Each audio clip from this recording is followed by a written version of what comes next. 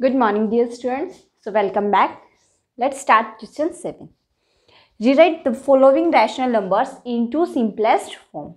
You know very well about simplest form. आपने पहले introduction वाली जो वीडियो थी उसमें भी अच्छे से पढ़ा था कि सिंपलेस्ट फॉर्म कौन सी होती है. सिंपलेस्ट फॉर्म आपकी मैं फिर से बता देती हूँ, वो फॉर्म है जिसमें आपका जो न्यूमरेटर है और जो डिनोमिनेटर है उनमें कॉमन कुछ भी नहीं होगा. मीन्स वो को प्राइम होंगे. आप उनको किसी भी एक नंबर, आप उनके जब भी फैक्टर बनाओगे तो उनमें कोई भी कॉमन फैक्टर नहीं होना चाहिए. अगर कोई कॉमन फैक्टर है तो आप उसको हटा दीजिए और जब वो दोनों को प्राइम हो जाएंगे तो आपका वो आंसर कैसे होगा, सिंपलेस्ट फॉर्म में. So let's start.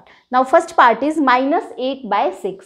अब आपको दिख रहा है कि जो न्यूमरेटर है उसमें भी आपका 2 से डिवाइड हो रहा है ये, और डिनोमिनेटर भी 2 से डिवाइड हो रहा है. मीन्स पहले जो ये कॉमन फैक्टर है इनका 2 को रिमूव करते हैं. वैसे तो आप इस टॉपिक को पहले से बहुत अच्छे से जानते हो क्योंकि आपने फ्रैक्शन को आपको आता है कि फ्रैक्शन को हम कैसे कट करते हैं, कैसे सिंपलेस्ट फॉर्म में कन्वर्ट करते हैं.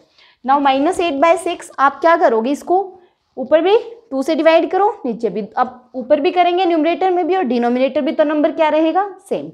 सो हम क्या करते हैं, इसको भी 2 से डिवाइड करते हैं, इसको भी 2 से डिवाइड करते हैं. प्रोसीजर तो आपका यही है, बाकी जैसे आप बच्चों की तरह हमेशा ही करते हो आगे भी ऐसे ही करना है. सीधा 2 4 ज़ा 8, 2 3 ज़ा 6. The answer is -4/3.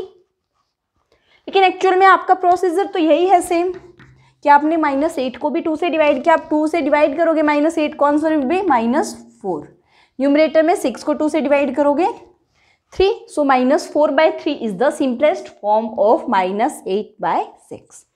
Now next part आप पहले क्या करते हो, सबसे पहले आप 2 से देखते हो, फिर 3 से, फिर 5 से. वैसे ही करते हैं हम प्राइम नंबर से.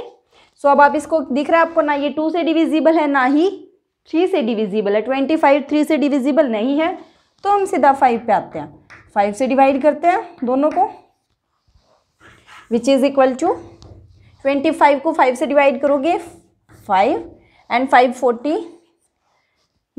अब ये को प्राइम है, 5 और 9 इनमें दोनों में कोई भी कॉमन फैक्टर नहीं है, इनका HCF 1 है. तो ये आपकी सिंपलेस्ट फॉर्म है इस रैशनल नंबर की. इन नेक्स्ट पार्ट आप देख सकते हो, वैसे ये 2 से डिविजिबल है. 2 के अलावा भी बहुत सारे नंबर्स हैं जिनसे डिविजिबल है, लेकिन हम स्मॉलेस्ट नंबर पहले चेक करते हैं. -4/72. तो आप इसको 2 से डिवाइड कीजिए पहले. आप डायरेक्ट किसी और नंबर से भी डिवाइड कर सकते थे जिससे भी ये डिवाइड हो रहा है. वैसे आपको दिख रहा है ये 4 से डिविजिबल है, तो हम 4 से ही कर लेते हैं डायरेक्ट. 4, this is 4. नाउ 44 को 4 से डिवाइड करोगे, आंसर 11. नेगेटिव साइन है तो नेगेटिव साइन तो प्रेजेंट रहेगा.